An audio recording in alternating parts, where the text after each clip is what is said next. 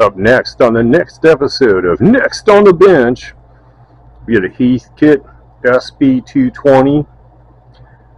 It's in here. A friend of mine wants me to check it out. He's just been converted to run the 3-400Z tubes. He wants to make sure it'll run the 3-500Z tubes. So we're going to be going through that. Okay, we got the top open. And it's definitely running a pair of 3-400s in it. Grounded grid configuration. Somebody's grounded the grids on the tubes. So, not much left to do other than bring it up on the Variac, and we'll power test it with the tubes it has in it. But as far as just dropping a pair of 3-500Zs in it, yeah, man, there shouldn't be any problem at all. Everything is all set up the way you want it, grounded grid and everything. So we'll check this out in a bit. Catch me later. Okay, so we got it wired for 110, or actually 120. My Variac is only 120. So I actually was going to swap out this cord, but it looks like it's in pretty good shape. I know it's only a 2-wire cord, but it looks factory. Cord looks like it's in good shape. Want to kind of save a little money on this project, so we're going to leave it. Just wire the 110 plug-in on the end there. Bring it up on the Variac, make sure it doesn't freak out, and then if everything checks out good, we're going to try to see if we can get this thing to make some power. Catch me later. Okay, let's move on to the finishing up on the SB220 Heathkit project. So it's been converted to 110. 110 volt plug put on it. The unit is turned on. Let's get to juicing it up with the Variac. Here we go. Wish us luck. God, please keep us safe.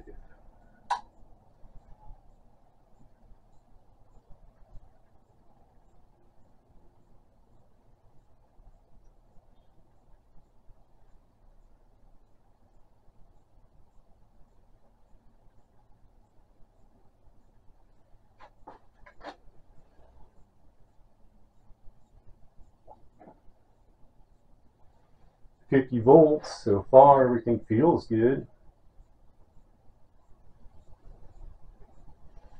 Tubes are starting to glow.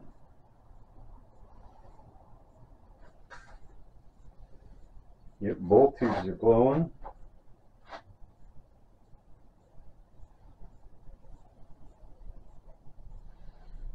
He said he turned it on, but man, I believe in safety first. I don't just turn stuff on, especially when they got the factory caps in it.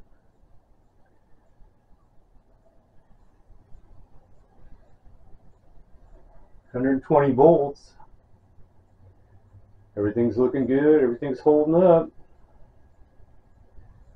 Let's power her down. Okay. Next is to cable it in. We're just going to use the stock CB. We're not going to put a linear up to it to start with. And we're going to see if we get some amplification. If we do, then we'll go ahead and put about 60 watts in it and see how it does. So stay tuned. Psychotech Labs will be right back. All right. Let's turn it on and see if we can get some amplification out of it. Now remember, we're running 3-400Z tubes, not 3-500s. So you're going to start out on low power.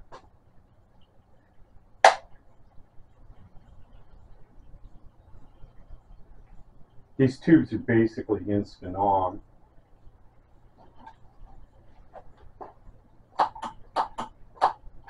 Hello.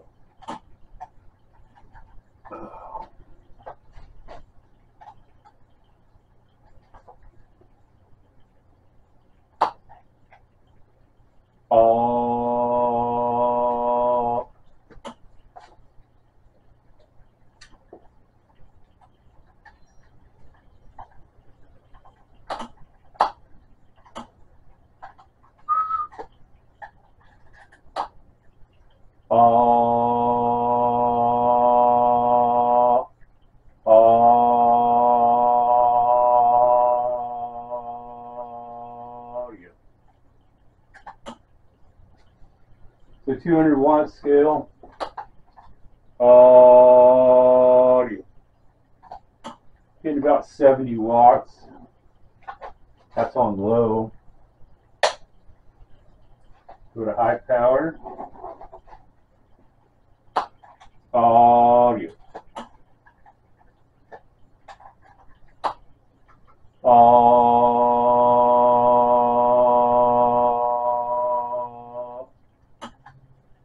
About the same.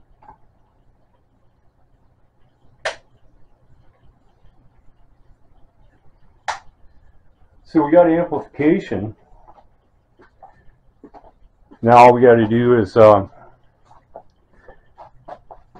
take and hook up a little linear to it and drive it a little harder and see what we get. Stay tuned. I know, isn't this exciting? Like, wow, we're going to throw more RF power in it. See what it does. Stand by. Okay, we're going to shove about 60 watts up it. We're going to start out on low.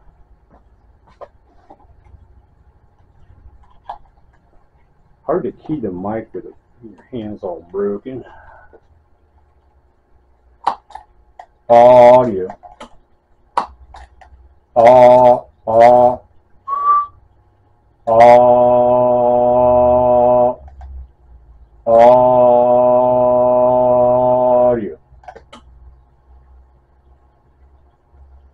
Go to high power.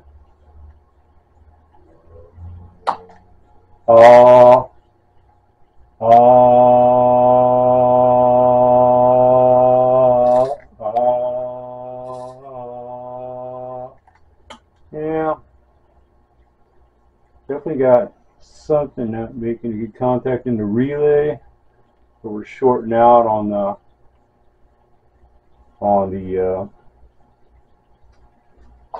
I think it was the load. Audio. So I can go in there and check it out, look for dust bunnies. Not putting out a super lot of power either. I don't think those tubes are that great. But we're making some power. But not a lot. It's doing about 500. So yeah, that's about half of what it should be making. Alright, I'm going to have to check the antenna load out, see if it's shorting out there, or if we need to service the relay or what. Catch me later. We'll get back to this project. Okay, today we're doing something I don't like to do. Running it with the case off and the safety defeated, but we need to see where that antenna load's sparking at. So we're going to key it up and see if we can see where it's sparking at in here. Audio.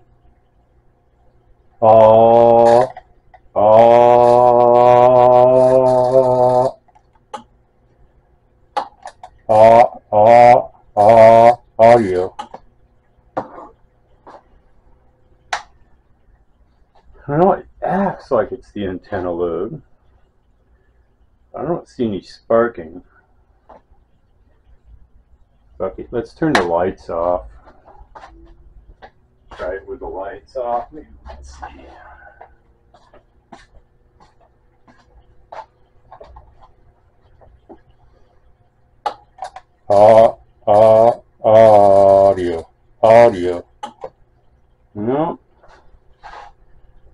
seeing it in the antenna load. I'm wondering if it's in that relay. Yeah, it doesn't seem to be the antenna load. I don't see anywhere where the antenna load is arcing. So, kind of suspecting maybe it might be in that relay. Might have to replace that relay. I don't want to just go in here and just replace every part until I find the problem. I like to actually see what it's doing. But, you know, comes a time you got to consider safety and not getting electrocuted. Anyway, so far we haven't nailed down where it's arcing and sparking, although it really acts like the antenna load. It's hard to hear too. I mean, the sound's reflecting all over in there. But yeah, I'm suspecting that relay. We're going to let the voltage bleed off and flip it on its back. I'm going to check the relay out and take it from there. Stay tuned for the continuing adventures of the Heathkit SB220.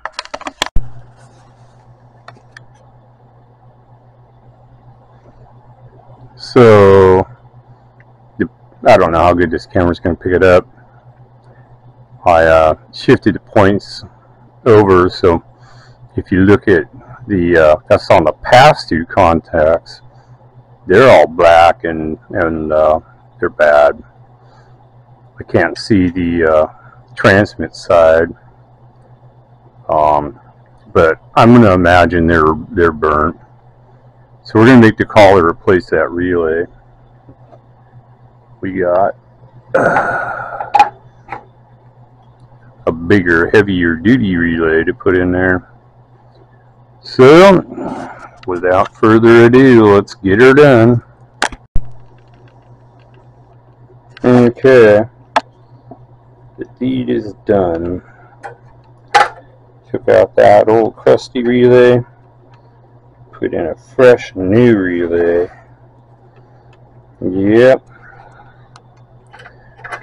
Bigger, better relay. Yep. So, now we just let the adhesive dry, and then we can go ahead and test this thing out. Catch me after a bit.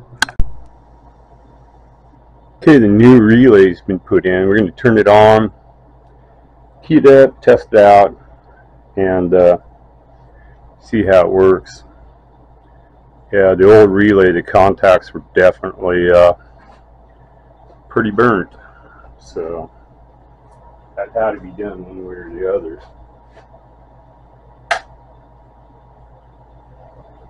Power on the main grid.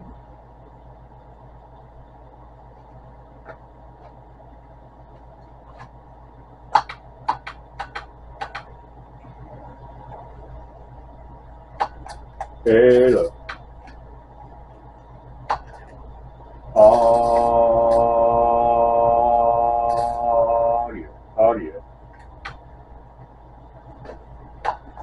Audio. It's still having an issue with the antenna load. We're going to have to address that. But, yep. It's working with the new relay. We're putting out, actually it seems to be putting out a little more power. But yeah, that antenna load's still sparking and arcing, so we're going to have to pull it, see what the heck's going on. I can't see where it's arcing. It seems to be arcing underneath of it, so bummer, man. I was hoping the relay would be the magic cure, but had to be replaced. Can't do nothing with the contacts all burnt.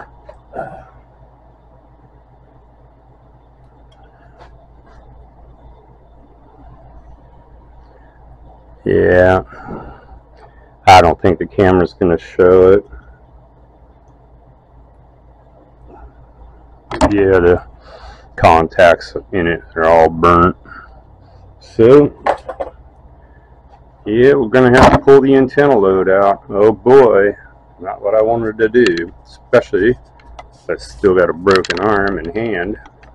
Catch me later. Psychotech Labs signing off for now. Okay, we got it unsoldered, unbolted. It won't come out until we take the face off. So we started taking the face off. Once we get that off, it'll be maneuverable enough where we could pull that antenna load out. Not my favorite thing, but gotta do it. It's gotta be done. Catch me later. Okay.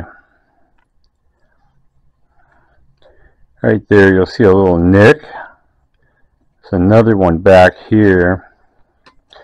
Camera's not going to pick it up, but if I get the light shining just right, I can see a couple burnt spots there and there. So we're going to clean the slag off that fin, and then we're going to bend it so it's not making contact, and put it together, and hope all is well and swell. Catch me in a bit. Okay, we scraped the slag off those tuning plates on the variable air gap. My guess is the bad relay caused it to feed back in there and arc. I mean, the plates weren't bent, they just had slag. So clean the slag up and put it back together. Let's key it up, see what it does.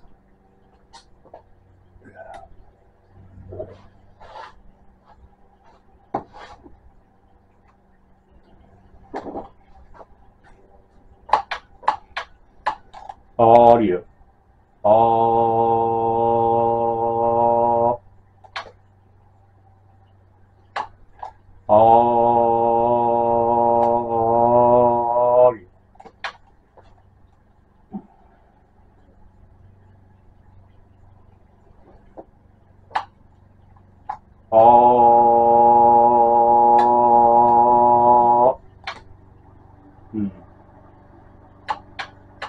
Audio, audio.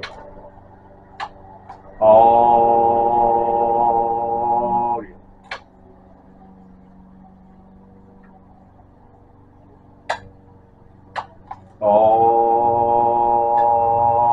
Audio. No, the plate's not shorting out anymore, but sure ain't putting out very much power. Audio. Audio. Something's not right. Hello. Hello. Hello.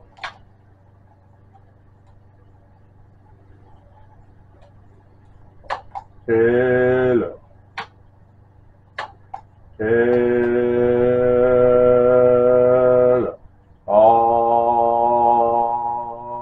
Audio.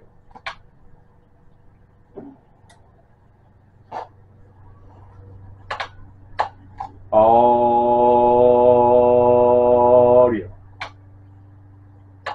Audio.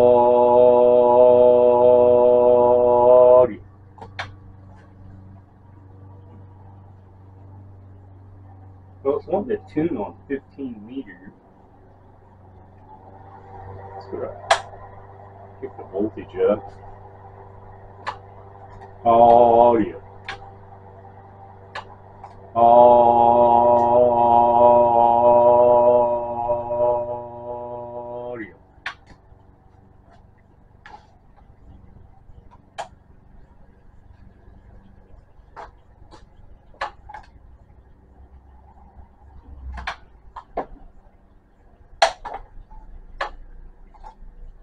Audio.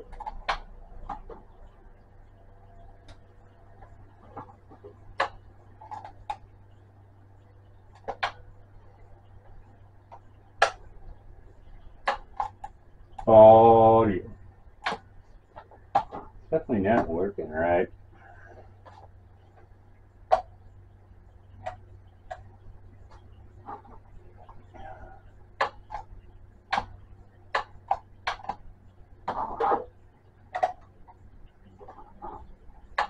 Audio. Audio.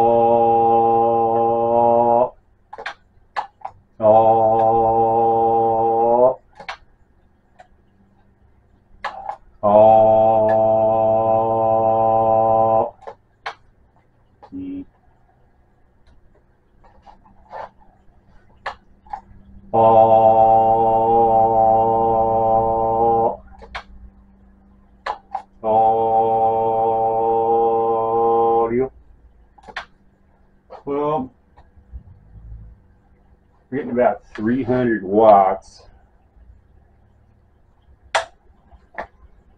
And kick that up. Audio. Not really making much of a difference. Voltage is going up. Yeah. So, I don't know.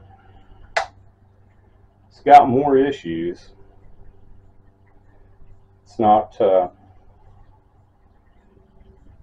tuned up right on the 10 meter position.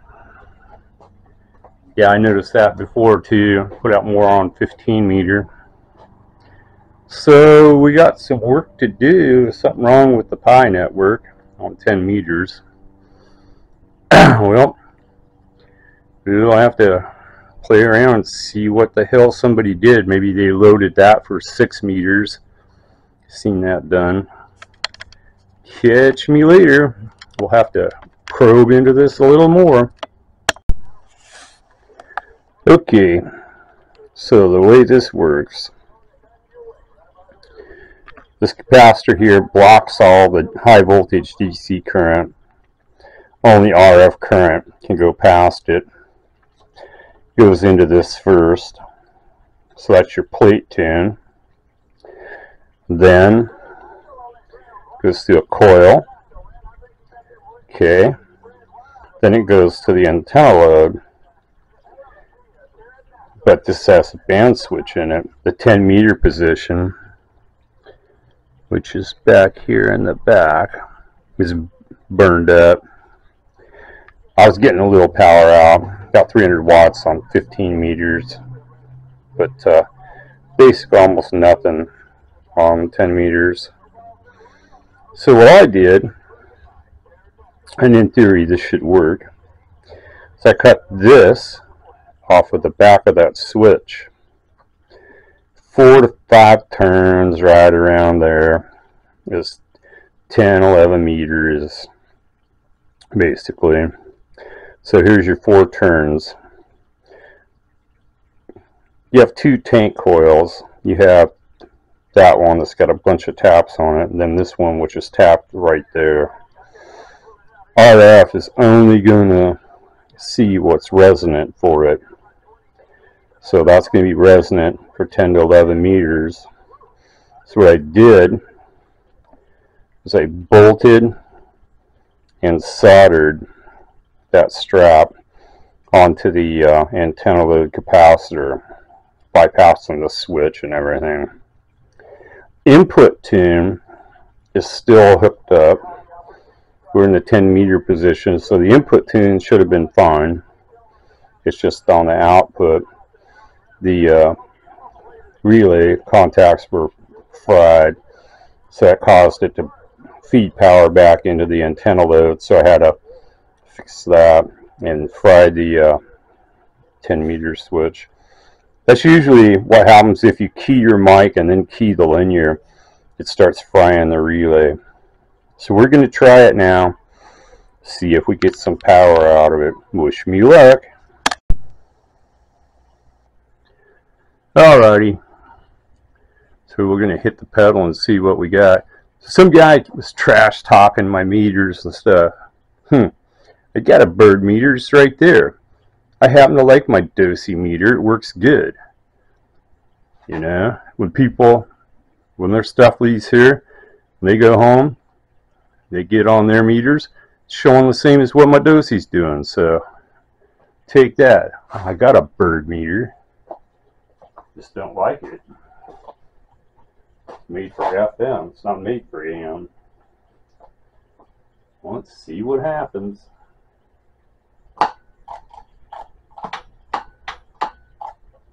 Audio. Audio.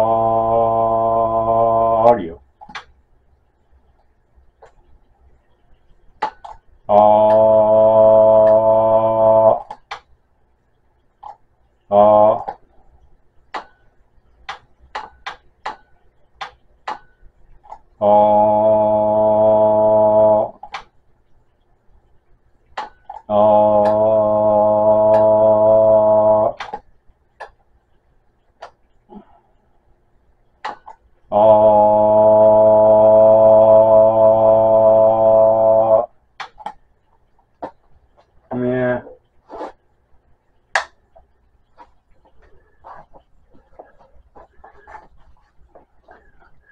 Not what I wanted to see. Got a feeling there's something wrong with the input too, so we'll have to check that out too. Catch me later. Alright. Say I'm not happy with this linear is an understatement. So, relay contacts are fried.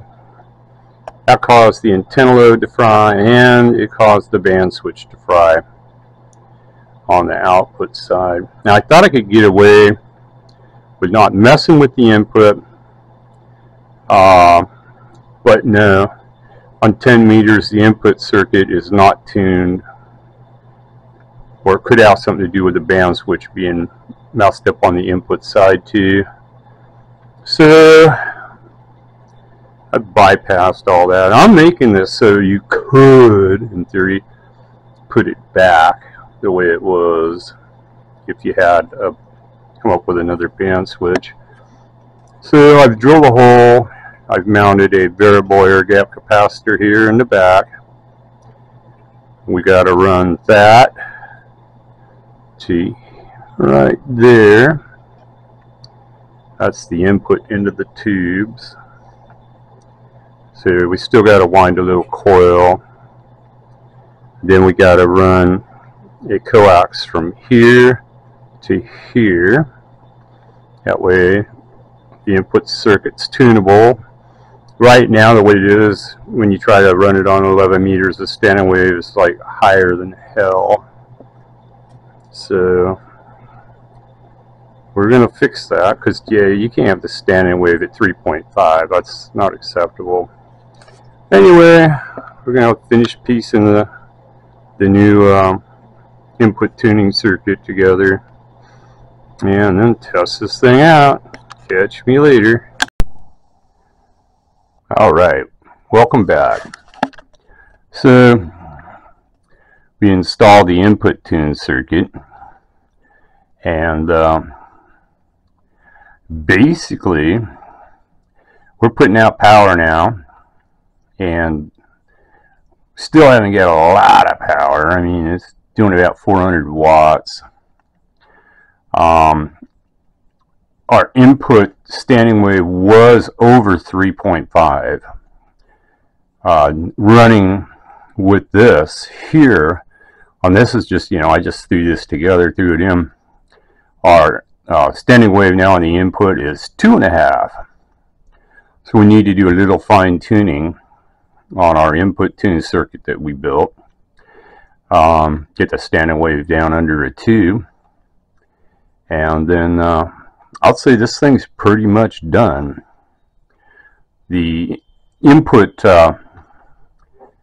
wasn't working on it either. I don't know what screwed up on that, or somebody rammed a bunch of power up. Anyway, there's an input tuning network in behind this band switch here. So yeah, once we bypassed that, everything started working. So what caused it all? Relay contacts were fried. That caused the power to backfeed into the antenna load, which we had to service because it had arced and sparked in there. And then it also burned up the band switch on the output side. So we bypassed all that. Just wound a tank coil for 11 meters, put that in. We seem to be resonating good on the output side. So I'm going to play around with this input tune, get the standing wave under a 2, hopefully button this thing up and get it the hell off the bench. Catch me later. So some people are probably going to diss me for using this little meter for my input standing wave, but I like that little meter. It's easy to read because it's tilted. And yeah, it's really accurate. Okay. Hello. Put in at 1.6 on the standing wave. Hello. Audio. Audio. It's doing 550 watts with about 60 watts drive. It's running, like I say, a pair of old beat up 3-400 tubes in it. So I'm going to say if you put some 3-500s in there, you should get 1500 watts. So that's about it. I'm not going to put in my spare 3-500Zs in it, because those are for emergency purposes in case something happens to my Henry 2K Classic. So that's pretty much it. We're going to go ahead and wrap this project up. Yeah.